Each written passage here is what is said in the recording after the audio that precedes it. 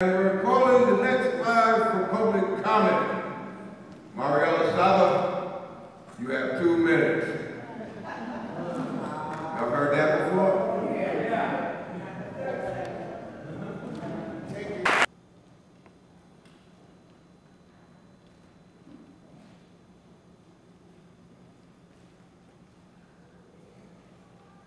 There are a number of tables that you see around representing the participating organizations in the events of today.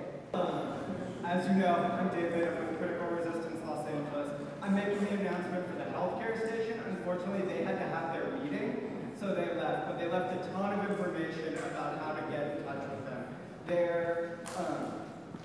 They're community and county health empowerment. They're a volunteer group of patients, workers, and community members in LA County's publicly run health system. They're taking action to have healthcare with dignity and justice here and beyond.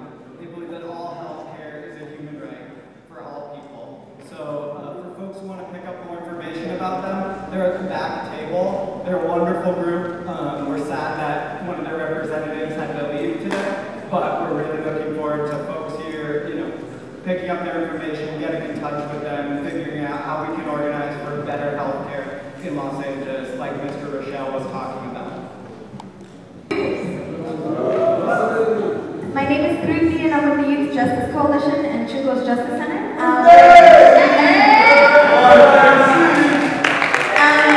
It's that table over there with that adorable little Oline that's on the table, and Khalil is right behind there.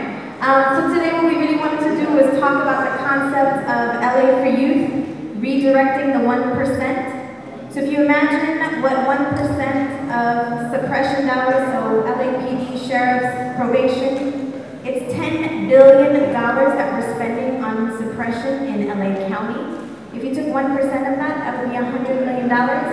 We want to play with that money. We want to take that money. We want to de-invest in lockup and invest in the community.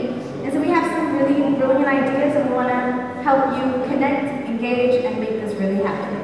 And what I'm thinking is, Curb talks all the time about the last 30 years, how we've built up this mass incarceration state. And so we're hoping that, 1% every year for the next, say 50 years, we should be all right, okay? Right at the back that says immigration. We are a immigrant rights organization, and our mission is to promote and defend the rights of immigrants as part of the larger... My name is Fania Barudi. I'm the organizer for All of Us and None, which is a new way of life reentry project's kind of baby. We fight for the restoration of our civil and human rights of the formerly incarcerated and convicted people. Back there at the table, I have some information on our expungement clinic. In addition to doing expungement, we do employment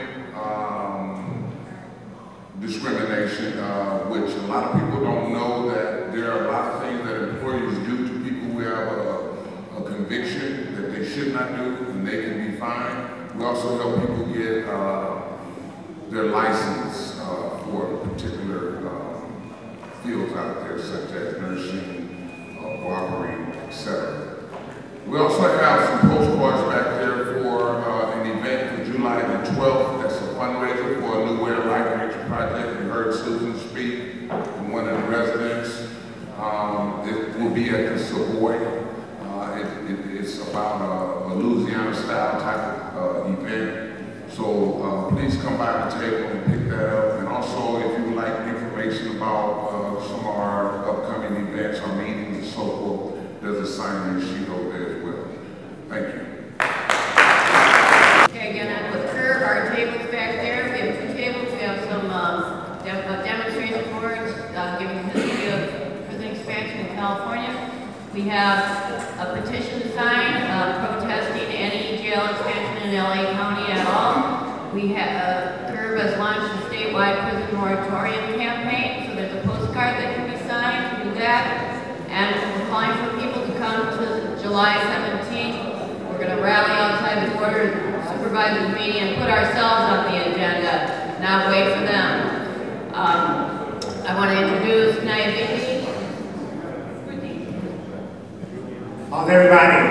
Are we still fired up? You're not falling asleep, are you? We got to end mass incarceration, right? That's what we're here for. All right. I'm the executive director of the LA Reintegration Campaign with Partner Curve, and we're basically building a collaboration to address the county policy of empowering the sheriff and probation departments in this realignment process.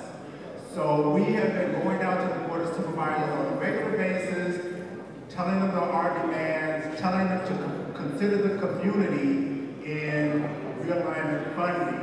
We know it's possible. The Alameda County Board of Supervisors allocated 25% of their realignment funding to the community and faith-based organizations. The County Board of Supervisors here in Los Angeles has allocated something less than 5%.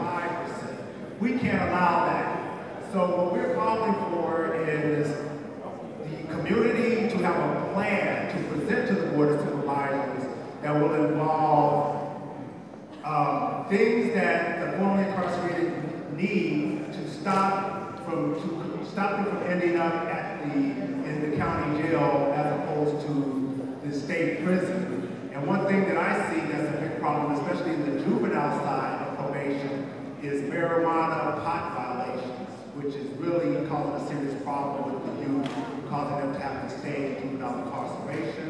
Also have Rhonda Dixon here from Dixon Recovery. She has something she wants to say about her part of the thing she would like to see.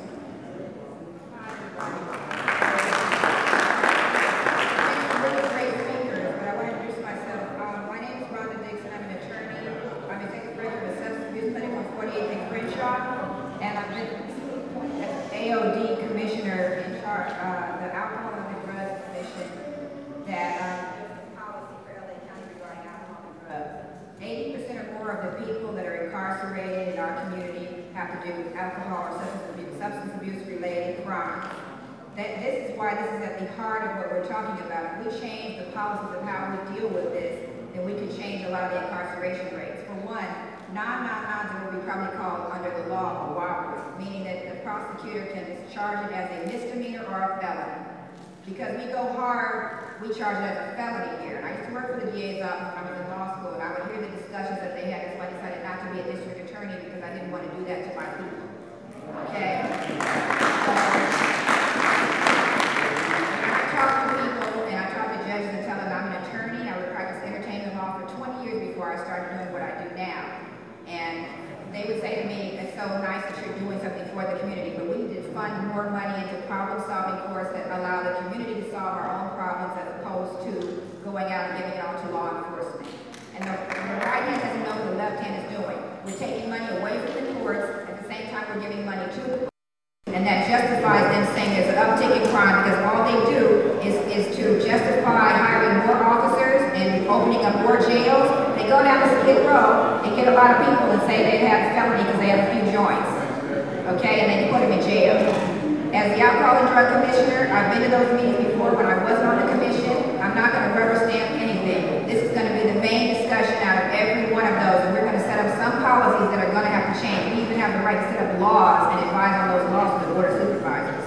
And I've spoken at the last 2 times that they talked about this realignment, and I shot down the probation department's RFP. So that's what we're going to do, and I want to have everybody's solutions. I want to help in drafting those solutions, because we do have some ways that we can simply help our community.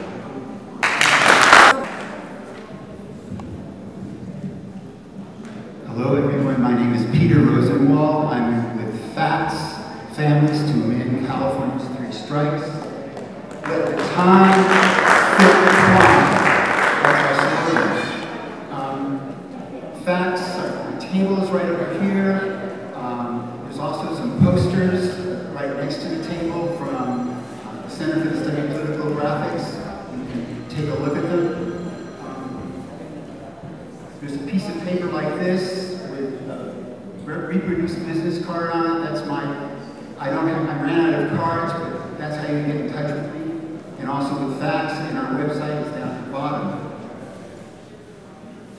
We need your help. On the November ballot, there's going to be a three strikes initiative to amend the three strikes law to make it less draconian. And we need everyone in this room to do something. Right now, the proposition just passed, got the requisite number of signatures, and there's some material over on the table about the proposition, but we don't even have a brochure yet. It's going to be coming up very soon. So the slogan for us right now is wait, and then it's going to be hurry up instead of hurry up and wait. These are the three pieces of paper that are about the proposition. This is what they look like. They're in the middle of the table that says sentencing. I'd like all of you to get one. And there's something I'd like all of you to remember. This is one of the posters from the Center for the Study of Political Graphics. It shows two people kissing. They love each other. And the woman has a bubble that says, "Oh, Jason, all I want to hear are those three little words. Agitate, educate, organize."